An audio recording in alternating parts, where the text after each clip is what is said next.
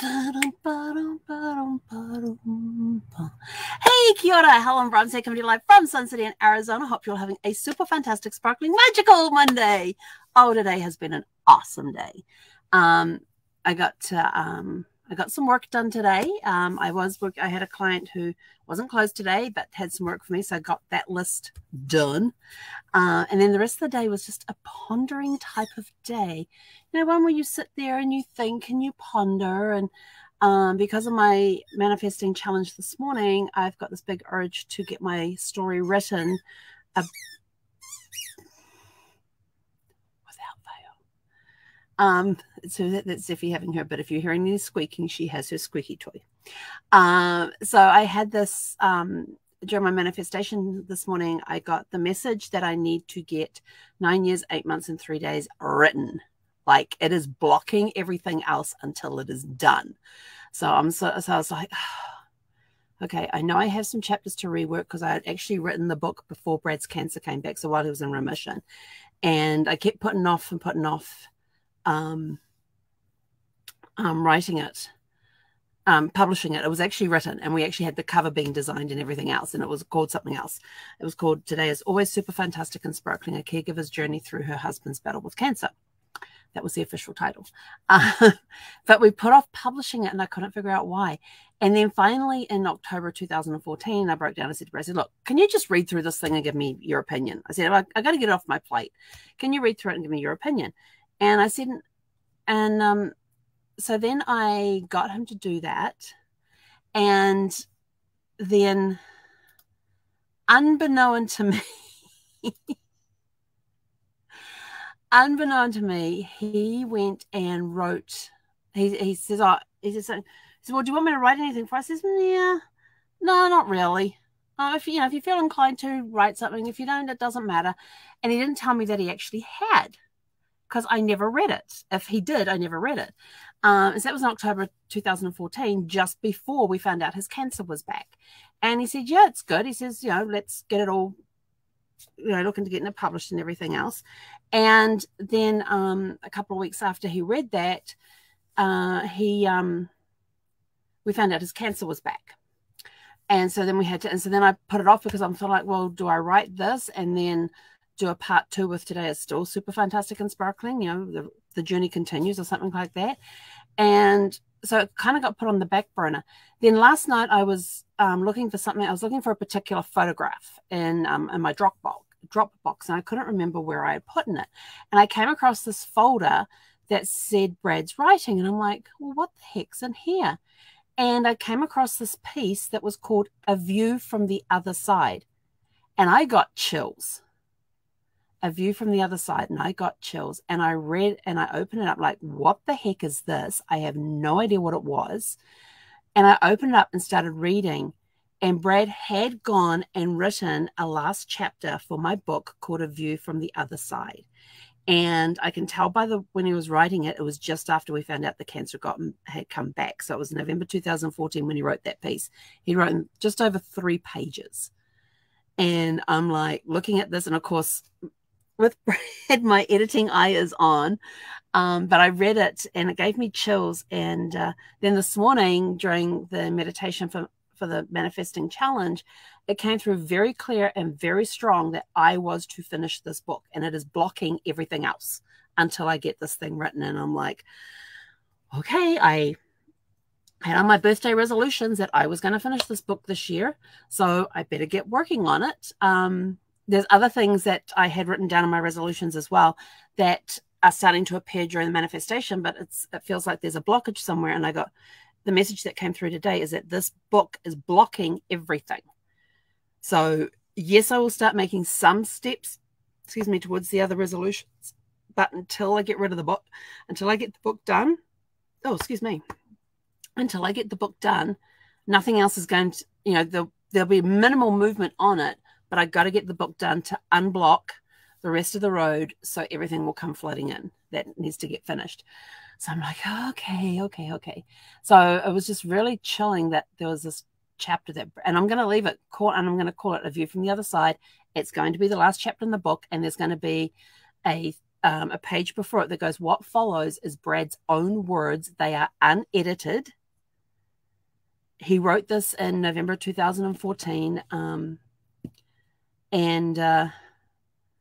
So, you know, please enjoy his words on the journey. And I have some, and then there was some other stuff that, like he had started writing, it actually started writing a book, and there's some chapters that he has written. And so I'm looking at those thinking maybe I'll include those in the end of the book too. And it'll be like, a bonus section at the end of the book will be what follows as Brad's own words in his own writing. They are completely unedited for a reason, because I would go in there and change things around and all that, and it wouldn't be his words and his thoughts. I said so it'd be like, excuse the spelling errors, excuse the grammar errors, everything. It is raw as he wrote it. I didn't want to touch it. Because I wanted his words in his voice. So that was kind of a cool find. And then today to get that urging to go and write. So today's been pondering about what changes I need to make in the book. I haven't opened the manuscript for the book yet. I'm just thinking about how I want it to flow, because I want it to go different to what I did have it starting as, because I had it in different topics throughout the book, although I may keep it that way. I don't know. This is where I was just pondering as to how do I want the chapters to flow? Do I just want it to be chronological order? Do I want it to talk about specific things with specific stories and our feelings during that time? You know, just sort of like, how do I want it structured? And I know it's going to get very real and very raw with emotions and stuff as I start writing this book, which was one reason I have put it off so long. Even though Brad's been gone over 4 years, it's still raw and it still hurts. And so bringing up that manuscript, I mean, I'm sitting there and there's during the meditation and there's just tears just pouring down my face. And then we had to do, and then part of the meditation was that she then said, okay, I want you now to pick up your pen and your journal and just start writing. She says, don't even edit what's being written. Just let the pen flow. I couldn't even see what was being written on the page. My eyes were just pouring with tears. I couldn't see what was written. Went back. It was horrible handwriting.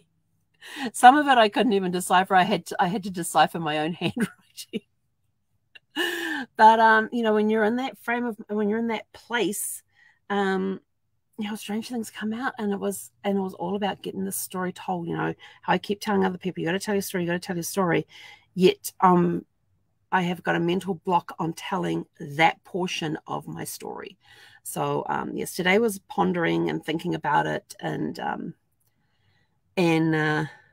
just some reflection on that, trying to figure out which way I want to go with the book. Do I just want to go chronological order? Do I just want to pick a topic and write about that topic and have each chapter as a different topic in the journey? So that's kind of where I am right now with that. So we'll see what happens. So today was just pondering that. So I got the work done that I needed to get done for the client who didn't shut down today, which is fine, because it gave me time to get the stuff done, because there was stuff that she wanted done today. And so I got the stuff done today that needed to get done. And then I got the other stuff done as well.